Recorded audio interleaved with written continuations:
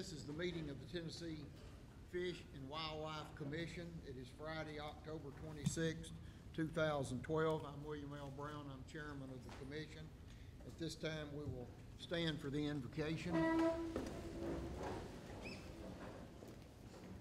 pray. Heavenly Father, we thank you for this privilege of coming together, sharing in this meeting and in this fellowship. We thank you for this wonderful place that you have created that we all have the benefit of using. Pray that you will be with the commission, give us the ability to discern what is right, to make the correct decisions that will benefit all the men, women, and children of this state, that we will protect the resources, have the courage to enforce the decisions that we make. Guide us and direct us as we go through this meeting, for it's in Jesus' name that we pray. Amen. Where's the flag? I pledge allegiance to the flag of the United States of America and to the republic for which it stands, one nation, under God, indivisible, with liberty and justice for all.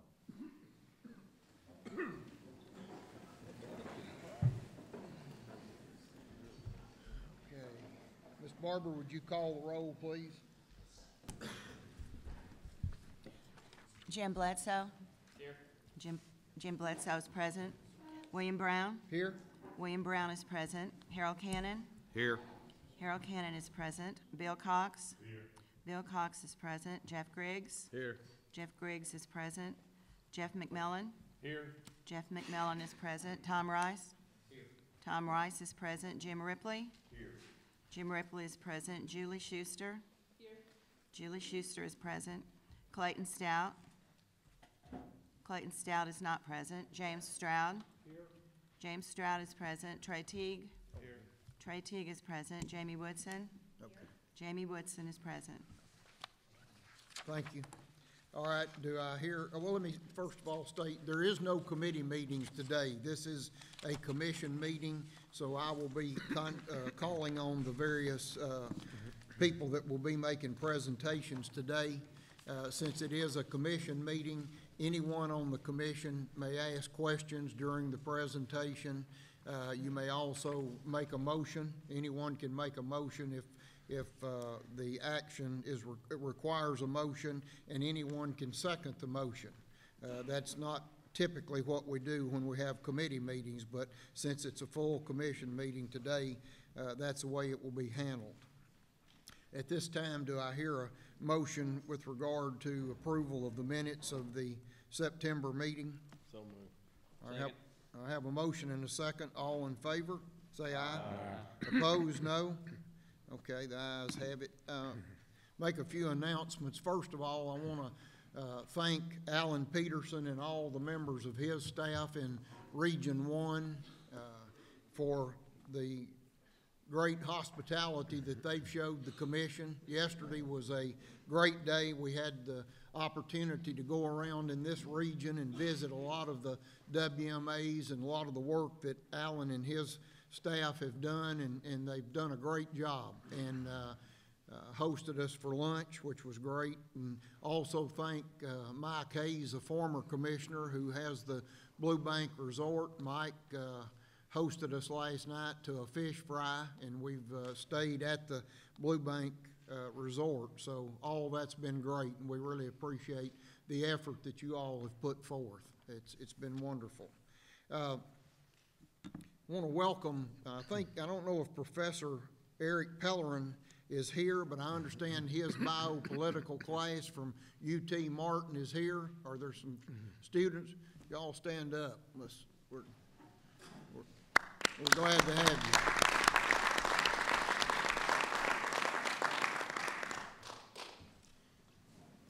I think at this time, Director Carter, we'll have the presentation of the artist rendering of the White's Landing. Thank you, Mr. Chairman. Yesterday, we had the pleasure to go to White's Landing and look at a site that the agency and the commission have decided to move forward on to build a new pier out there, would be handicap accessible, redo the pier that's out there now to make it a little better than it is already, and a multiple lane boat launch area. It's kind of a way to commemorate the 200-year celebration of White's Landing and also the 200-year celebration of Reelfoot, and we thought that would be appropriate to kick that off. So we went out yesterday, had a little ceremonial groundbreaking. The money is in the budget to do that, and hopefully the work, we have gotten the permits as of day before yesterday to begin, so that work should start very soon. We had a couple of drawings and a couple of things what we thought the area would look like, but wanted to take the time today to kind of a little special presentation for an artist rendering of that area, and we'd like to make that presentation to the commission. But Debbie Broadbent is the featured artist who's here today, and she probably didn't want me to say this, but she also knows one of our fisheries biologists very well, Tim Broadbent. But Debbie is a featured artist from McKenzie, Tennessee, a watercolor and mixed media artist who is a member of the Tennessee Watercolor Society and a member of Nashville's Middle Tennessee Artists Society. She's also a council member of the McKenzie City Council and chairwoman of the Board of Northwest Tennessee Court-Appointed Special Advocate for Children. She's painted the artist's watercolor rendering of White's Landing here at Reelfoot, and she would like to make that presentation to the commissioners here today at this commission meeting in commemoration of the groundbreaking that we had yesterday into the Reelfoot Lake Tourism Council for their new office location. As I mentioned, Debbie's married to Tim. They have 3 children, and she wanted to take this opportunity and thank you all for being a part of this, and also for the 75th anniversary of the Tennessee State Parks and the 200 years of Reelfoot. So with that, I'll introduce Debbie Broadbent.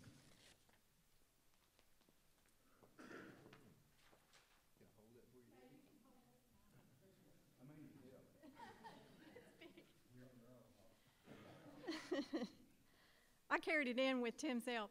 I wanted to thank you for allowing me to do this, and I really enjoyed it. It's been all over the house, and I've painted that for over a period of 7 months, just because I wasn't sure exactly what this area might look like. So this is actually my rendering of what this area, according to the drawings that we had. We've taken a little bit of liberty. There's not a lot of color from the water other than the water and the trees. So I really enjoyed doing this. It's a beautiful area. And this is somewhere that I come frequently as a photographer also, and we do a lot of things here with a photography club that I'm a member of. So this is a beautiful area, and we're very pleased that we're getting some notice here and that we're getting a lot of additional construction. So thank you very much, and I've enjoyed it.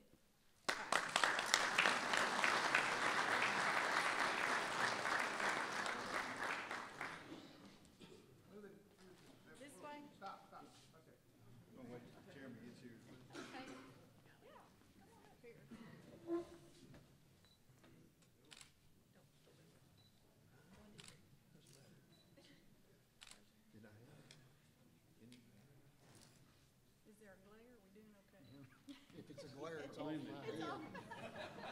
Hold it down. Hold it up just a little way. This way? Yeah. Okay.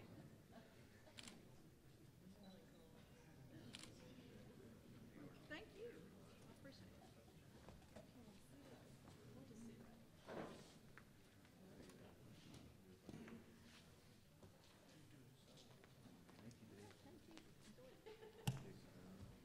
Thank you, very Debbie. much, Debbie. We'll That's find a beautiful painting. place of prominence to put that. I'd like to take it back to Nashville, but I'm guessing that the Region 1 folks are not going to let that happen. But anyway, thank you very much for all you did. I failed to mention there will be a tablet that will be circulated throughout the room. Please sign your name, where you're from. If you're representing a specific group, put down the name of the group that you're representing. Also, during the meeting, if you want to make comments to the commission, you may do so at the time that the subject matter about which you're going to speak is being discussed among the commission. If you would, please come to the front of the room, to the microphone, identify yourself, and then state your business. Thank you. Okay, at this time, we're going to go to Bobby Wilson, Chief of Fisheries, for the Fisheries Award. Thank you, Chairman Brown. Last month, the Wildlife Division presented their awards for the Wildlife and Technician of the Year and the Wildlife Biologist of the Year, and it's my honor and privilege to be able to do so today. We'll start with the Fisheries Technician. The award goes to Jeff Sanders. Jeff has been a TWA employee at Flintville Hatchery for 25 years. He's carried the torch to three new hatchery managers during his tenure, ensuring that no loss of prior or critical knowledge regarding hatchery operations. This includes fish culture techniques, 60 stocking site locations, as well as underground facility infrastructure. Jeff has been a foundation for Flintville hatchery operations, providing many excellent trout fishing opportunities for Tennessee anglers during his career. Jeff's demeanor is also perfect for Flintville and TWA. He is always friendly, courteous, enthusiastic, helpful, and hardworking. These characteristics make him a dedicated and irreplaceable employee. Jeff has always been superior in reference to his performance evaluations in all aspects of his job. He was promoted to Technician 2 in 2012. He serves as the lead technician to 2 other employees, a full-time and a part-time technician. He is a great teacher and a role model for new employees and has helped train both of these employees this year. Jeff's dedication was proven this past year when the hatchery staff was limited to just him and the hatchery manager, Stacy Surgener. Jeff worked 7 days per week without complaining during the most critical and busy period of egg development and fry production phase, coupled with the rigid winter trout stocking schedule. Together, Jeff and Stacy kept trout production and winter stockings on schedule. Some of the 2012 accomplishments, which are directly attributed to Jeff's efforts, include Flintville, the winter trout program, and spring stream stockings. This winter, 31,700 trout were stocked at 23 sites in 17 counties. During the spring, 51,300 trout were stocked in 35 streams from 21 counties. So a total of 135 stocking trips covered over 16,000 miles. Jeff's tireless efforts resulted in countless fishing trips and a lot of happiness for Tennessee anglers. He is a native of the Flintville, Fayetteville community. He has been an excellent liaison between neighbors, the local community, and the hatchery. He has effectively communicated any issues that involve locals. An example was a recent July drought, which resulted in critical hatchery water flows and temporary closure of available spring water for the public. Jeff has been instrumental in communicating this circumstance and avoiding ill feelings from the community. Jeff has contributed to the management of the 350-acre Flintville Wildlife Management Area. He's planted food plots and maintained access to accommodate small and big game hunting opportunities. Jeff has also assisted with the Lincoln County Youth Hunts and Free Fishing Day events during this past year. So I'd like to present the plaque and award to Jeff Sanders.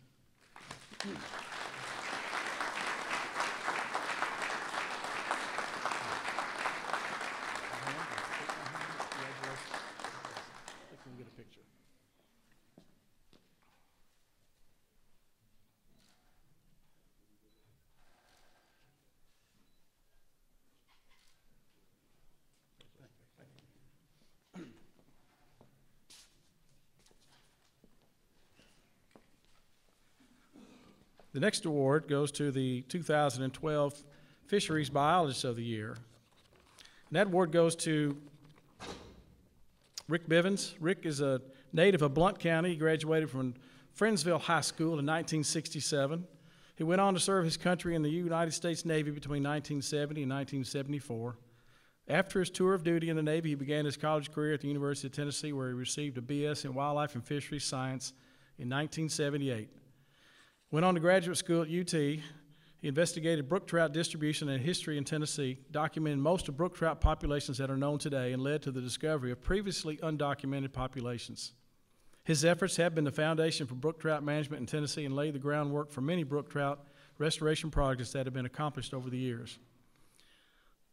Rick began his professional career with the TWA in 1980 as a creel clerk on Tellico and Fort Loudon reservoirs. He spent the next 6 years exceptionally performing these duties until he was promoted in 1986 to Wildlife Manager 1. With his promotion, Rick was tasked with the responsibility of developing a regional stream survey unit, which would begin to build the knowledge base for stream resources in East Tennessee. His efforts with the program set the standard for data collection needs and techniques during his tenure in this position. In 1991, he was promoted to his current position as Wildlife Manager 3, where he is responsible for administering stream fisheries, trout management, and trout hatchery production programs within the region. In the early 1990s, he initiated the Southern Appalachian Brook Trout Hatchery at Tellico.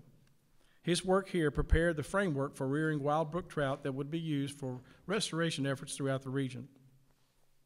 The product of this work led to the reestablishment of brook trout in Sycamore Creek within the Tellico River watershed. The development of delayed harvest trout regulations was implemented first in East Tennessee under Rick's direction, and has led to the expansion of winter trout opportunities for the angling public. Excuse me.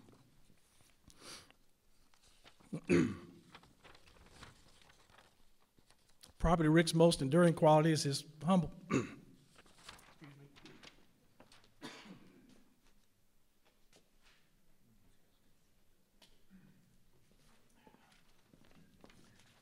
Thought I might make it through.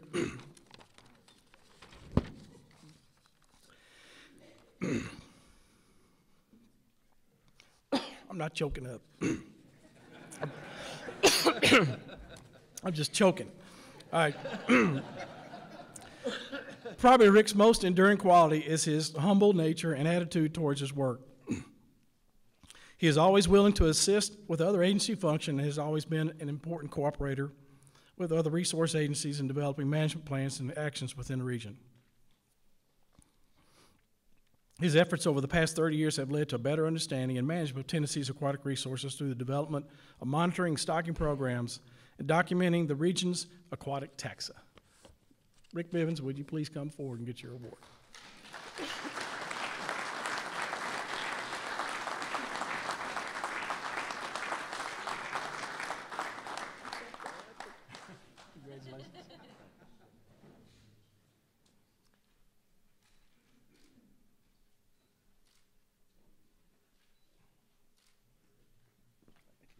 Thank you.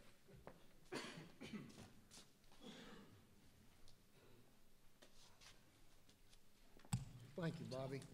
Next, we'll go to the Wildlife Officer of the Year presentation.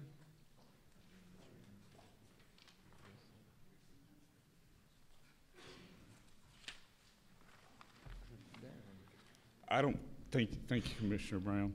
I don't know what Bobby's excuse is, but I have an excuse. My drainage is killing me today, so I will try my best to get through this. But y'all gentlemen just shook Bobby's hand. I suggest you go wash it.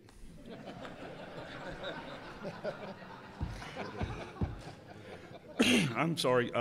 And on top of that, my brother gave me some kind of pill with a cup of coffee, and man, this room is spinning right now. But the Boating and Law Enforcement Division would like to recognize Tennessee's Southeastern Officer of the Year award, and that award is to Ray Garden. Officer Garden is assigned to Hardin County, but also works the 12 counties throughout District 12. And he's part of Region 1's District 12, and he also has the ability to work all those counties inside the district. Ray's teamwork and outreach efforts were outstanding. He writes weekly articles for 2 county newspapers, conducts radio and television spots for local stations. Garden gave, see, I'm losing my voice. Garden gave programs at a local school utilizing the bone box, and what that focuses on is fur bearers, and they bring the pelts and the skulls and let the kids learn those animals. He spoke at a Hardin County Farm Day. He set up a deer scoring and informational booth at the Hunter's Night Out. Garden also assists with 2 programs, Hunting for the Cure, and he also coordinates a Hardin County Youth Deer Hunt. His efforts in excellence and innovation were also great. He developed a new aquatic habitat program for both the Boy Scouts and Girl Scouts, and their goal was to take these kids out to the creek where they bring their nets and seines, and they dig up creatures and critters, and they go back and try to identify all the new aquatic species that they've learned. He also works with Eagle Scouts in the local area and tries to, he does a survey program to kind of get a feel for how many birds are in the area. And another neat program he conducts is an after-school fishing program.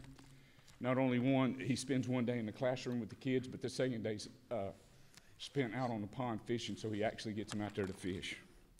His attitude and leadership efforts are also to be commended. He coordinates an enforcement detail this year in his area with both Alabama and Mississippi to focus on some boating issues that was happening down on Pickwick Lake.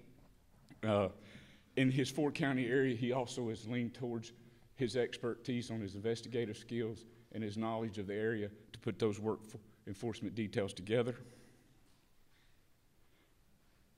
Garton really exceeded in his achievements and accomplishments for this year. He became a certified Boone and Crockett scorer. That was a week-long school he attended so he could score North American big game. He also attended a courtroom testimony course on his own. He made 172 field contacts. Those are 172 hunters, 407 anglers, 438 boaters, and these contacts resulted in 95 citations and assisted other officers on 75 citations. These citations included 9 big game with 16 assists, 6 small game with 12 assists, 31 sport fishing with 30 assists, 42 boating with 14 assists, and 7 miscellaneous. Another thing that I'd like to recognize Officer Garton is he just recently promoted to sergeant, so he's now a sergeant for our agency. And I'd like to recognize his captain, Captain Brian Elkins, and also his major, which is Major Thompson. So I'd like to recognize, and more importantly, his wife. And we all know how important they are to allow our guys to get out in the field and do the work they do without the sport at home. So this year's winner is Ray Garton. Thank you, Ray.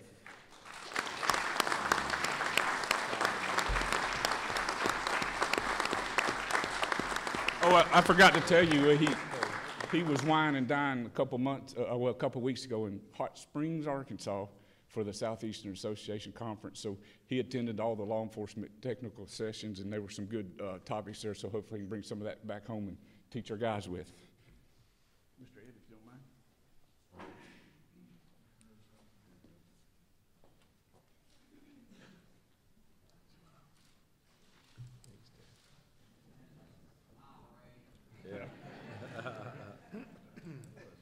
Well, you can't get them in front of the podium, can you? They just insist on standing back in the corner.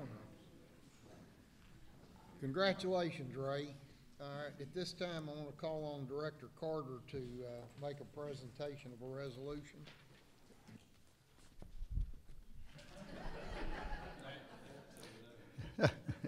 I probably should, well, you know, when you get two chiefs both going through puberty at the same time. So,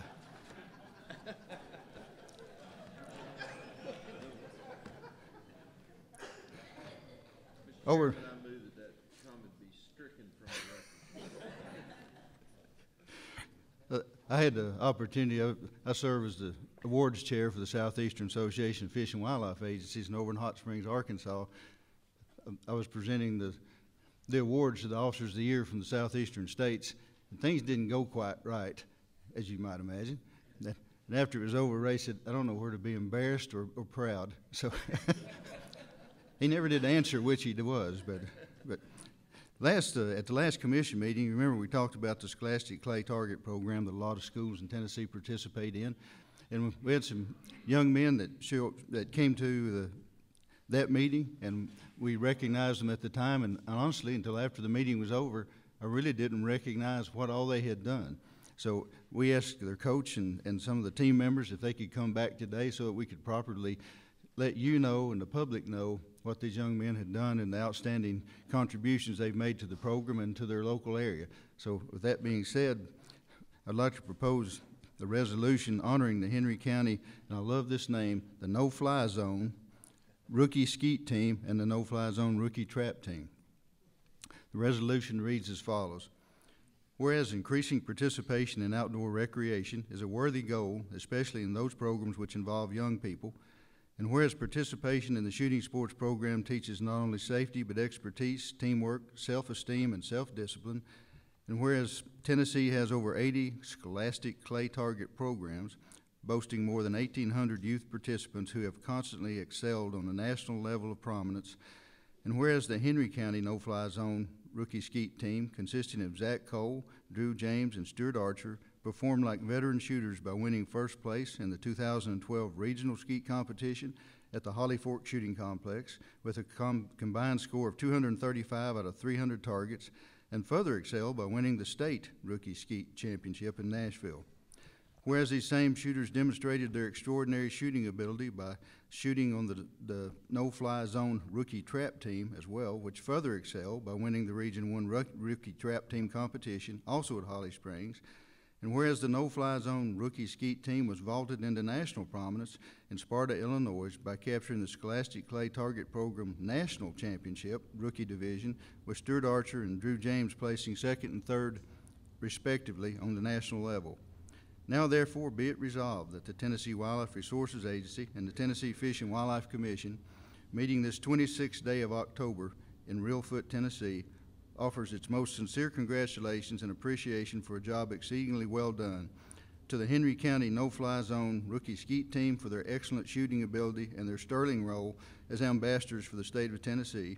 And be it further resolved that the Tennessee Wildlife Resources Agency and the Tennessee Fish and Wildlife Commission offer special recognition and praise for the team coaches Bill Neese and TWRA Wildlife Technician Ronnie Cole for their personal effort in coaching and supporting these young men and achieving the success at the highest possible level in every aspect of the team and its members.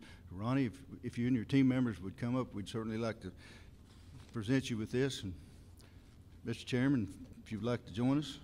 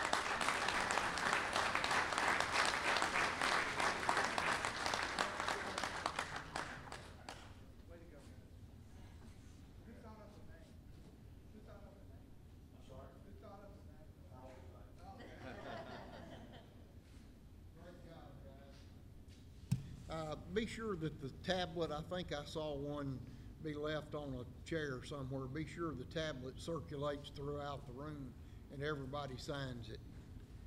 All right, at this time, we're going to the wildlife management and call on John Gregory. John's regional manager of Region 4. Thank you, Chairman Brown, rest of the commission.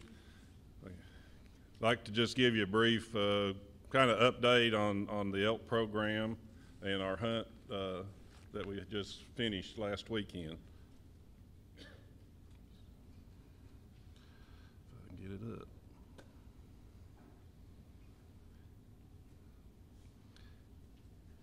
I started out a little just for the new commissioners, a little bit of background of how we got to where we were. I wasn't going to spend a lot of time on that. I'm not the best person to do that. If you want more of that, I can bring Steve Bennett, who's our biologist in the North Cumberland area of the where the elk zone is at. So I'll just give you a little brief where it started. Yes, sir.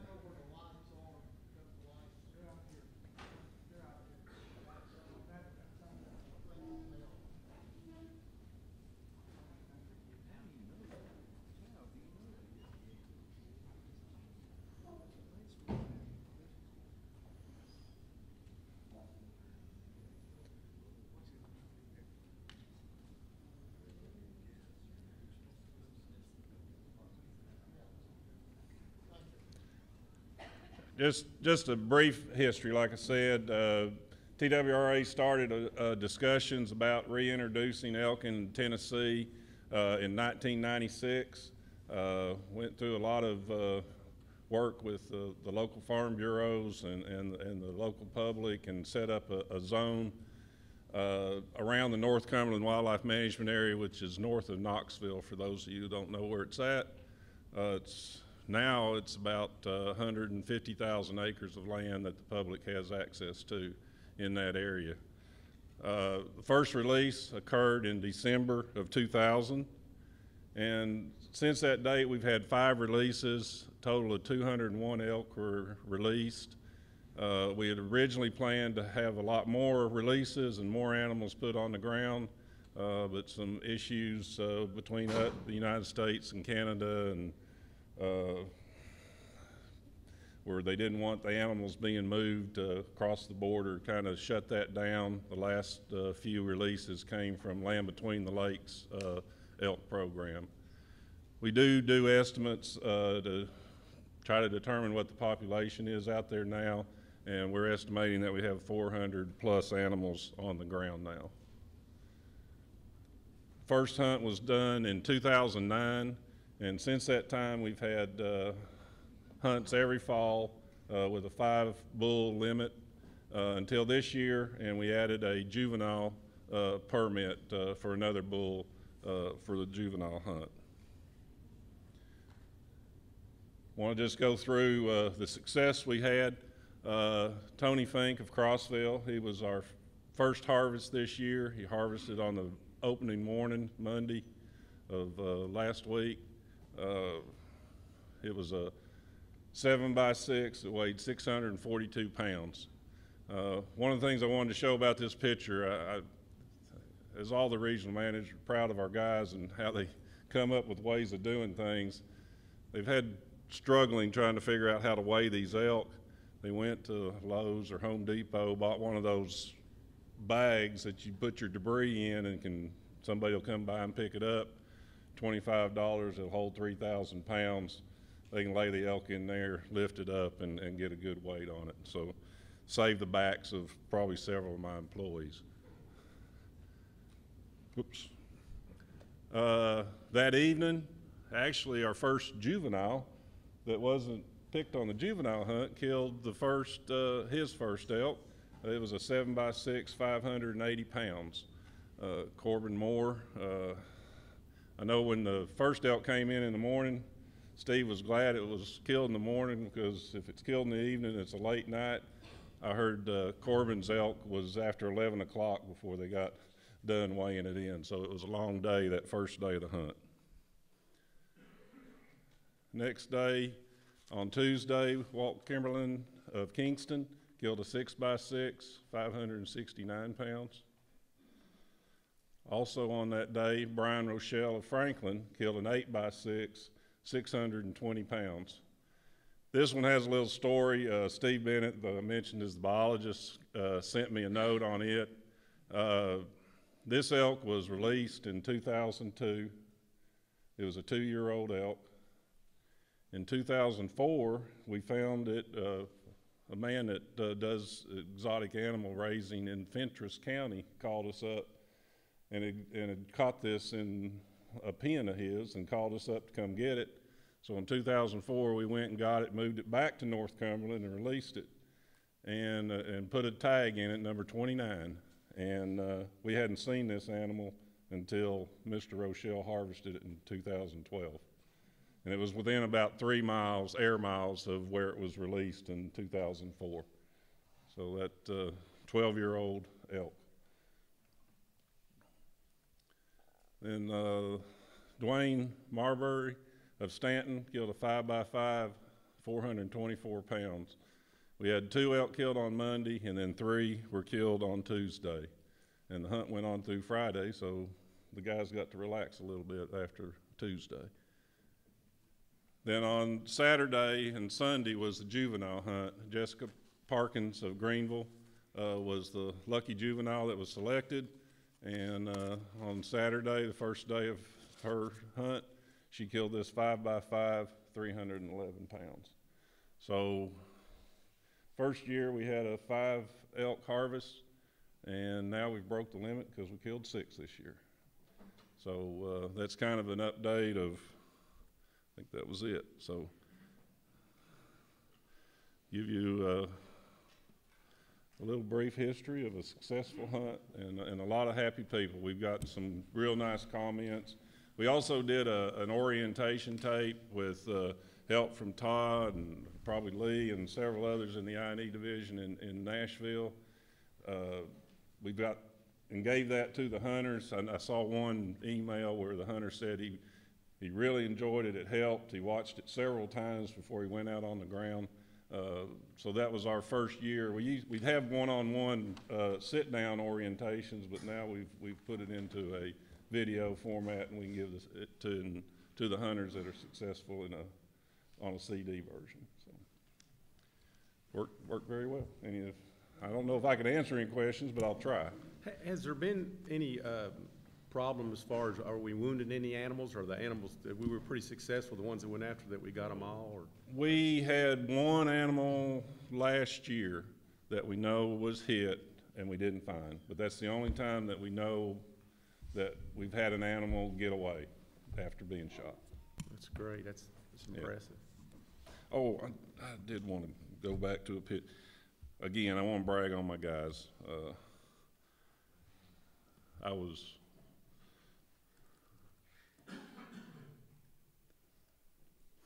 That skid, it was sitting in the back of a trailer, and I asked about it.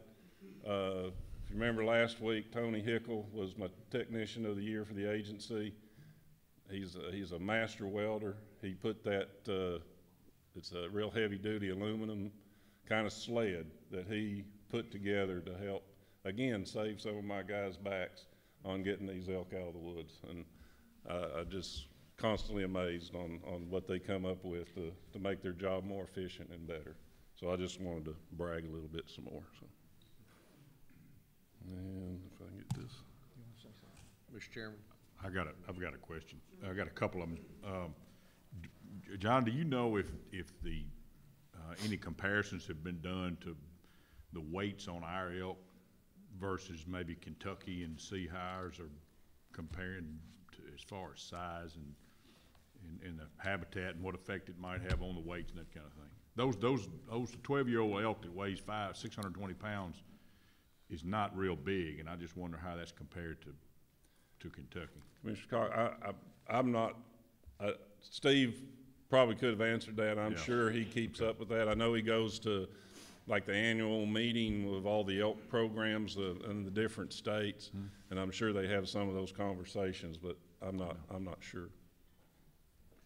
And the second question, that I was with some Rocky Mountain Elk Foundation people the other night, and they had mentioned that Kentucky was trapping and moving elk. They needed to get rid of some, and I wondered if we perhaps were going to move some more elk. I know we've benefited from some of their movement, but they were released on their side of the state line. But there's a Tackett Creek area, which goes from North Cumberland on up to the Kentucky line and then on up into Kentucky. And we're getting reports of elk being there, and I know Steve went out this year trying to see where they were concentrated to hopefully maybe go dart a few, get some information from them to verify that, you know, they're not some of our elk that we released. But I think that we are benefiting from those movements, but we haven't actually had, you know, an agreement or whatever with Kentucky to bring any elk into Tennessee. But they're releasing them close enough to the line that we're benefiting.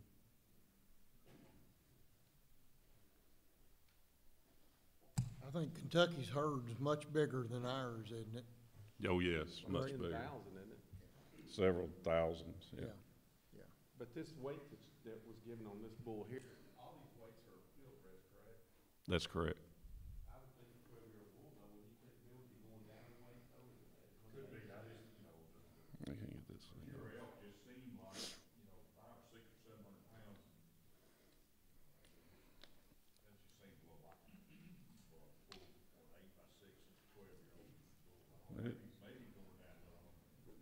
Just wonder how they compare to anything harvested in Kentucky.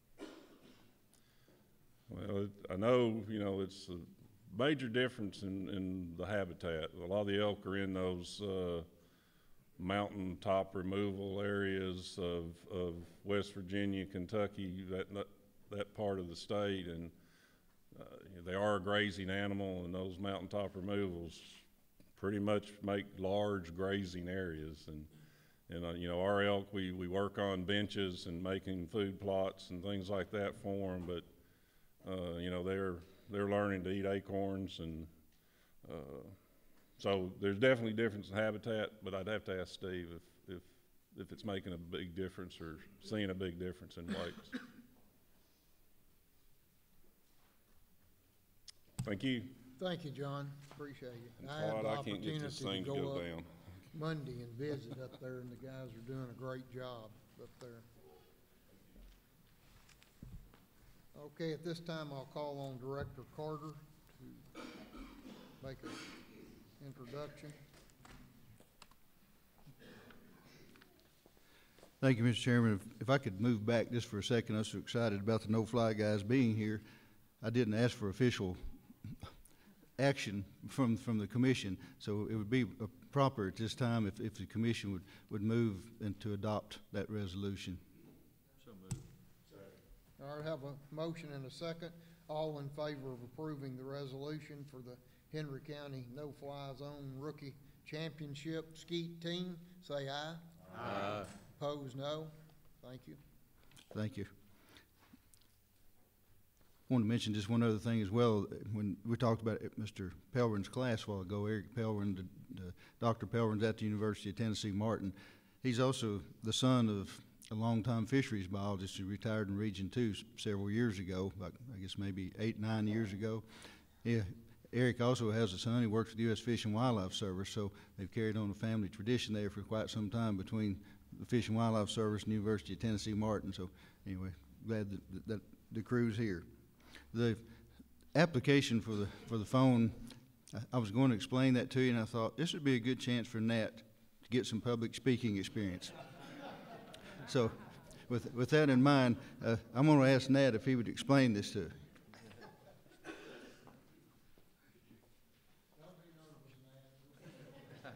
I think that's that bus driver story I think I've heard somewhere, modified a little bit. But,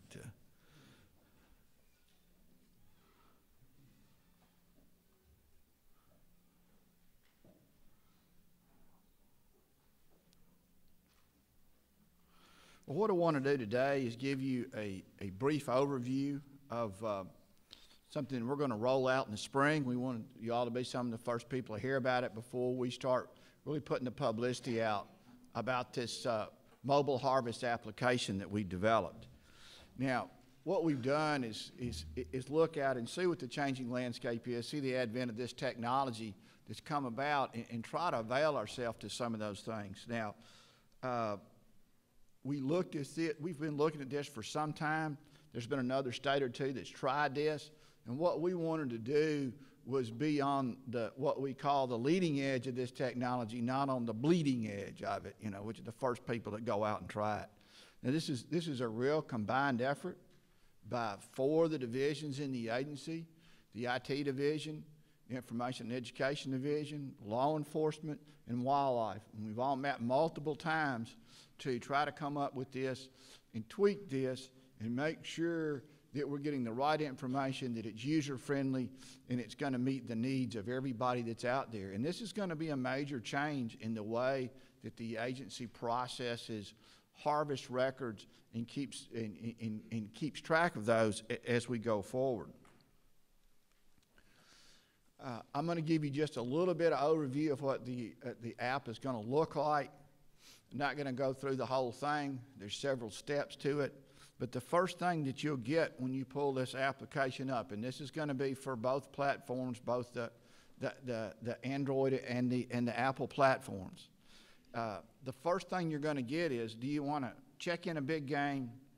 Do you want to go to our mobile license sales? And this is another thing that we're really pushing Active Outdoors for, is the implementation of not only mobile harvest application, but the license sales. And there is a possibility that we could roll both of these out in the spring, both the mobile license sales and the harvest. If we do that, we will be one of the first states out there with more or less of an electronic license that's out there.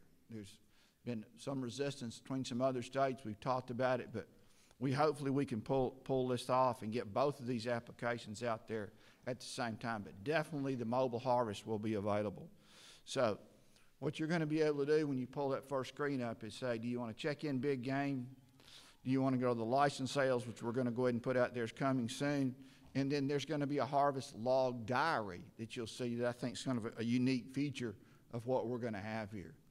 Now, next thing you'll do, it'll simply ask you to identify yourself. This application is designed for those individuals who already have a TWRA ID. If you're in one of those situations, you're a landowner, you're a juvenile that does not require a license yet, and you don't have a TWRA ID, you're not going to be able to use this. But as soon as you get one, you will be able to do that.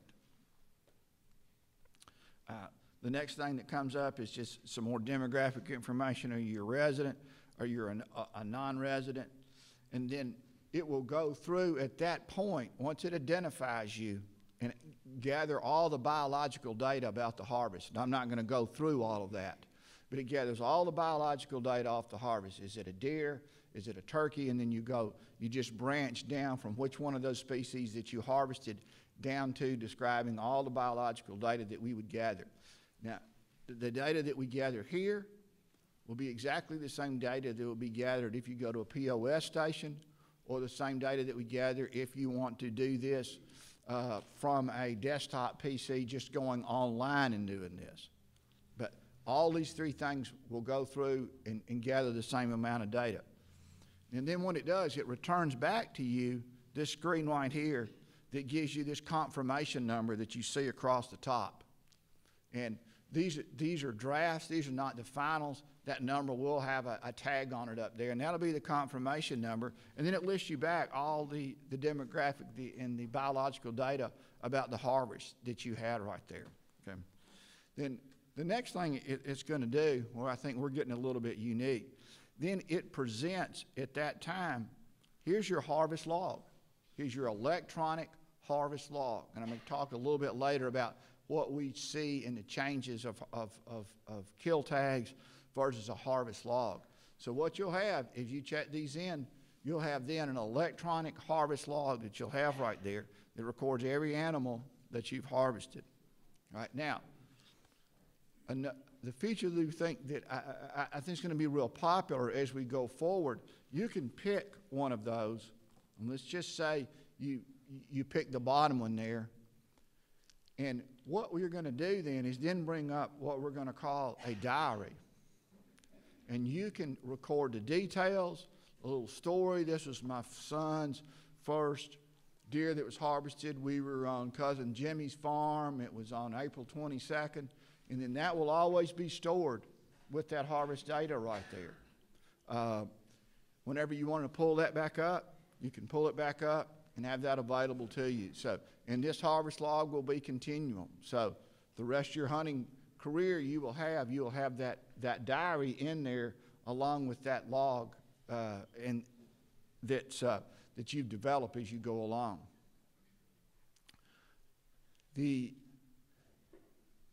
This requires really a re-engineering, a revamping of our harvest reporting requirements that we've always had. The use of kill tags, those types of things. So what we've got is a real opportunity to educate our hunters on a new way of going about recording their harvest. And we're going to have a pretty energetic program to get this word out. We know that everybody doesn't just intently read every rule and regulation that we put out there. Every hunter doesn't. So we're going to give them multiple opportunities through multiple media and multiple fashions to be able to become aware of that. And what this is going to do is we're going to roll this out partly with our new license sales, and then partly with it will be actually implemented for the first time for harvest data for spring turkey. But your harvest log is you do not have to use this mobile app, but you do have to keep a harvest log, but it will eliminate the use of the kill tag, but you will have to keep a harvest log. And starting with our new license sales, you will have printed on your license, if you buy a license that is in need of a harvest log, you will have a little harvest log printed actually on that license. But we're also going to make this available through several other forms to be able to get those. We'll have it available on the internet. We're going to put it in the hunting guides just about every piece of paper that we put out, every available means of contacting the agency, we're going to make that harvest log available to people. We've seen one other state that's a little bit ahead of us on the mobile harvest log. They developed an online step-by-step video about how to use this. We're going to do the same thing. We feel it's a very intuitive application for those people who use mobile applications. It's very intuitive, and it's just not going to be that difficult to learn. But we are going to put that out there. We're going to start previewing this in our hunting and fishing guides as they come about. We're going to put things in the magazine. We will start a series of press releases about it, some opportunities for some PSAs. We'll use our Wildside radio that's on WSM at 5:30 every morning. And then, once again, we're going to jump ahead with a little bit of the technology, this QR codes. And for those of you who are like me and don't know what that is, that's that little squiggly box that you see on stuff that you get this application on your phone, and you click on it, and it takes you to all the information about it. I will have to say that when we were talking about this the first time, I'm not that technologically savvy, and they said, well, you just put your phone on it and you click on it, and it takes you to that web page. I said, well, I did it, and I took a picture of it, but it didn't do anything. So I said, nah, you don't have the right stuff. So, but there's a lot of people out there that do understand that, and that's who we're targeting. But those are the multiple media that we're going to use to try to get this information out. But it is going to be a change. It's going to be a change in our tagging procedures to go to this harvest log, and it's going to give another avenue for people to access that harvest log in a very quick fashion. It will require connectivity. If you're in areas you don't have connectivity, it's not going to work. It's not going to store it and do it later. It's an interactive application because it has to make sure it's verifying who you are. But once again, it'll sync exactly with the online version or the POS if you take it into a harvest station. Now, what are we paying to get this done? We're not paying anything.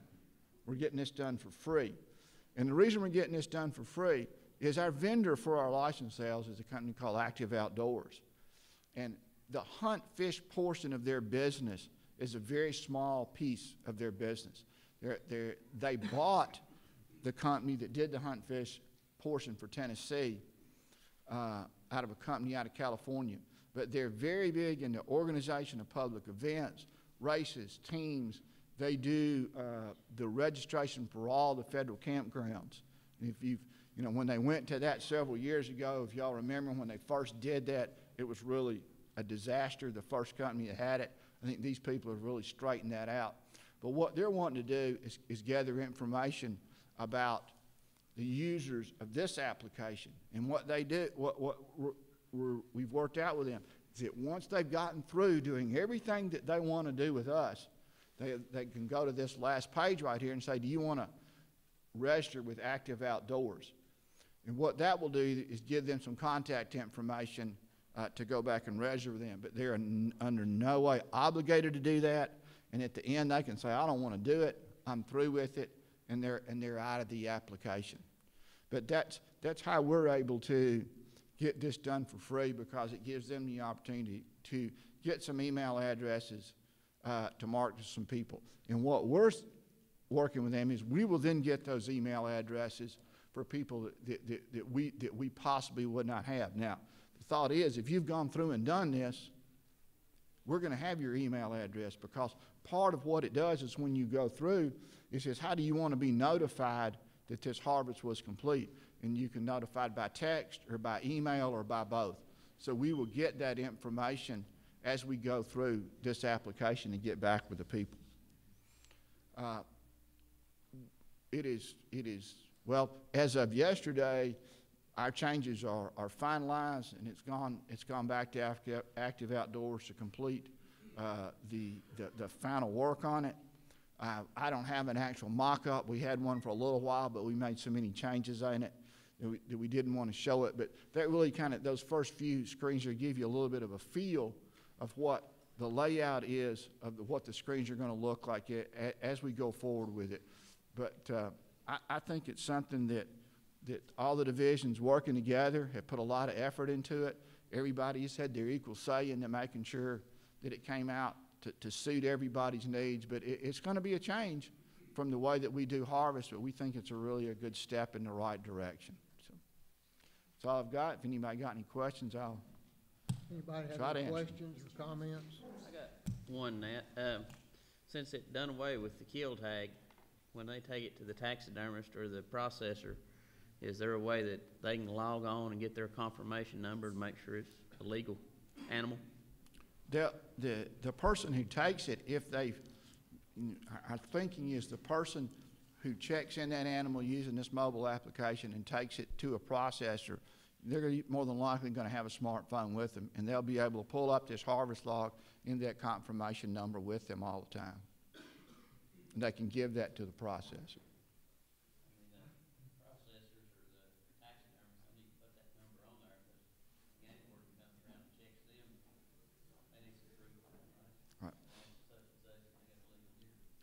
That was a discussion that came up from law enforcement. I don't know if every bit of those details have been worked out about what we're going to ask them to do as far as recording harvest numbers, keep a log of them, put an additional identification on it over and above that. But that confirmation number is going to be their verification it was a legal harvest. Anyone else? Yes. Okay. Thank you, Mr. Chairman. First, I want to commend the agency. I think that this is a very exciting opportunity for hunters. I think it's great that the divisions work together to figure out how to make this happen. The harvest log particularly is exciting for folks to see what their story's been. It's a great way to keep up with some generational stories. I think it's fantastic. My question is for those who don't have an iPhone or a Droid and who perhaps aren't as technologically up, would you walk us through what their process will be as you eliminate the kill tag and go straight to the harvest log? What will that look like for those folks? It's going to look virtually the same. If you go to a POS station, if you take it into the local gas station down there where you check they're going to get a confirmation number back, and it's going to be your responsibility then to keep that confirmation number with you. If you do it online, there's really not a whole lot of difference between what you get now. I mean, you've got the ability to print out a kill tag and that kind of thing, but it's going to give you a confirmation number, and you're going to have to keep up with that confirmation number as you go forward. It will go ahead and create you that log, Great. but it's going to be a change. It's going to be a change from what we've done in the past. And we felt that moving forward, going to this methodology. Now, as we said, you're going to get on your license a harvest log that you can manually keep that up on. We're not going to leave you out on your own to keep up with that confirmation number. When you get a license now, and let's say you buy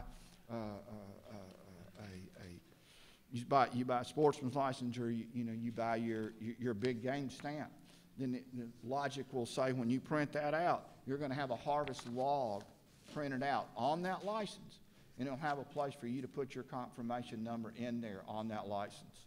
So that will have that harvest data. Not only will you have a physical copy of it written on your license, but it will also be in the system, and then the officer could go in and look it up.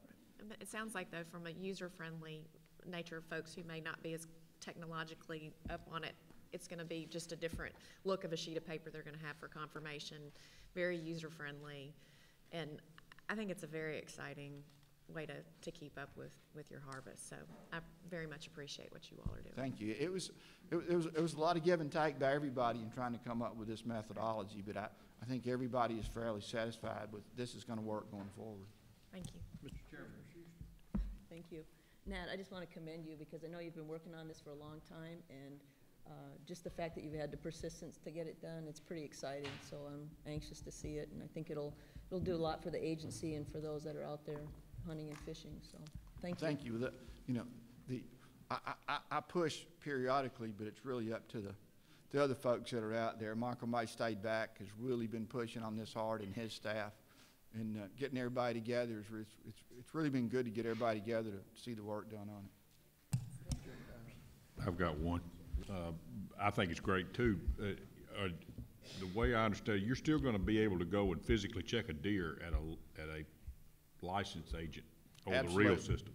Absolutely. Okay. That's why you choose that. The only change will be you won't get a kill tag.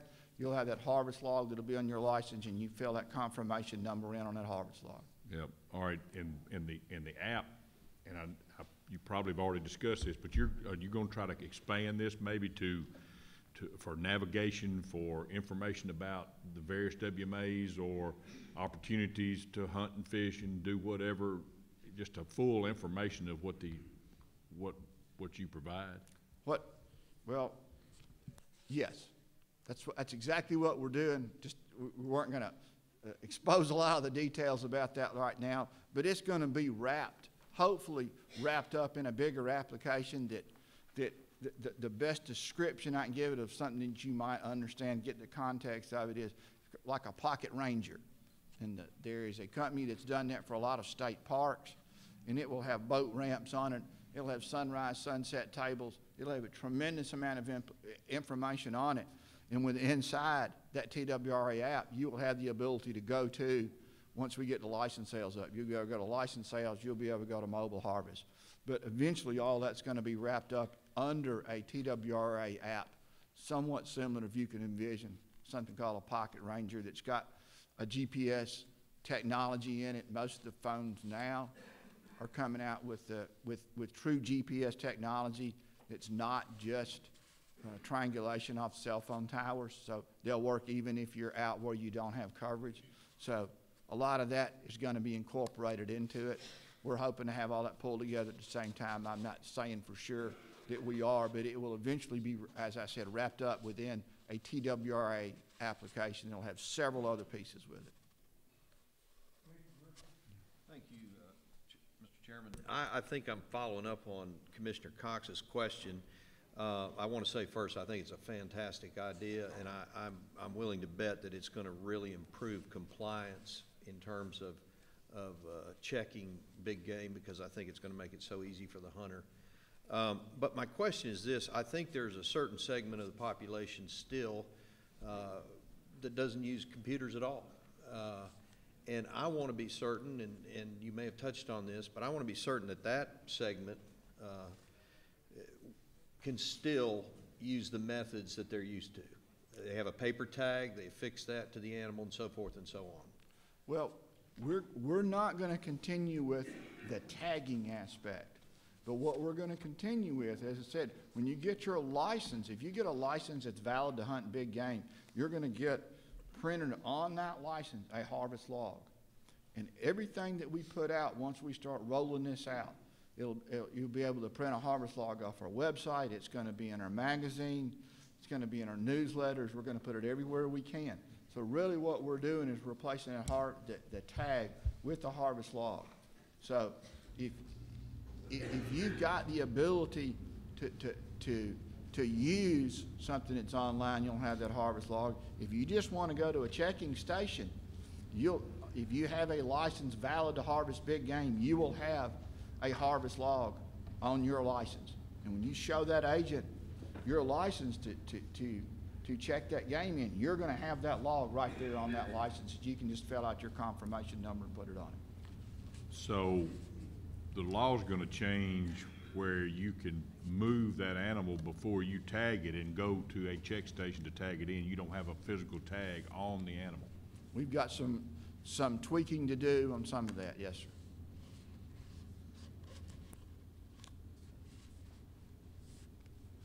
Thank you, Nat. All right, you. this time we're going to take a 15-minute break. So.